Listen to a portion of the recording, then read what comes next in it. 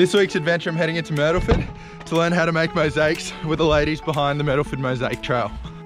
The two crackpots are a couple of anonymous street artists who for the past few years have been transforming their town of Myrtleford into the mosaic capital of Victoria. Hi Sam! How's it going? Morning! I've just got to the crackpots workshop.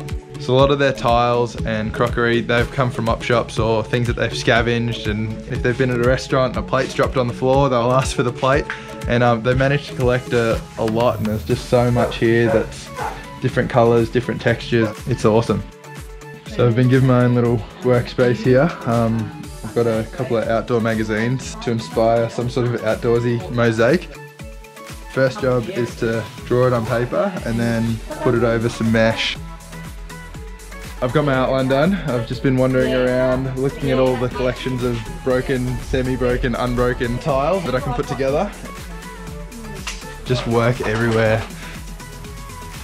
The cat that was over there had a lot of detail. How do you figure out how many little pieces you want? There's so much detail in some of these. The tile dictates a bit, and also like, you know, when I'm going to do his fur, I'm going to use lots of little bits like that rather than one big slab, I think.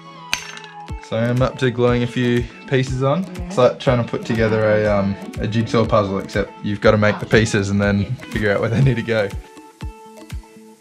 These guys run classes, so if you're interested, have a look online on Instagram and Facebook for the Myrtleford Mosaic Trail, and you'll be able to send them a message about classes. This is a good way to spend a Friday morning. It is. Yeah, coffee, cake, good banter. For the crackpots, mosaics were all about friendships, extra long tea breaks, and delayed gratification. It was clear I was going to have to come back the following day to finish mine. Morning. G'day Sam. How are you?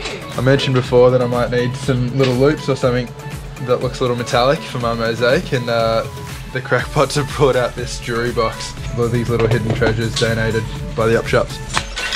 Have you guys managed to stay relatively anonymous, or it's... Oh, totally. Yeah.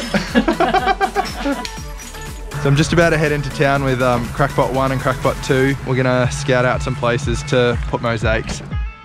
I feel like I know the identity of Batman and I'm walking around town with Bruce Wayne. I know the secret, but nobody else does. So we found a location. Now I was starting to get a little bit nervous about tonight. Where do you want to put it, Stan? Got any ideas? So you guys sure we're allowed to do this? No. Great. This is pretty exciting. It does feel like every time a car goes past that we're doing something that we shouldn't be doing. That's why you don't do it on a Saturday night in Myrtleford. I can see why they get a thrill out of doing this at night and bringing beautiful street art to rural Victoria. Sometimes it's a two-person job. It feels like we're doing something very, very mischievous. Civil disobedience, they call it. Civil disobedience. I try to wear clothes that would camouflage and blend in the evening. Yeah, says, look, now I'm gone. This is awesome.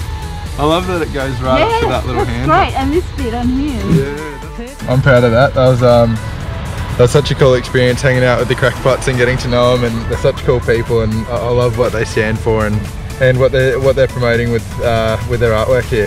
It's awesome.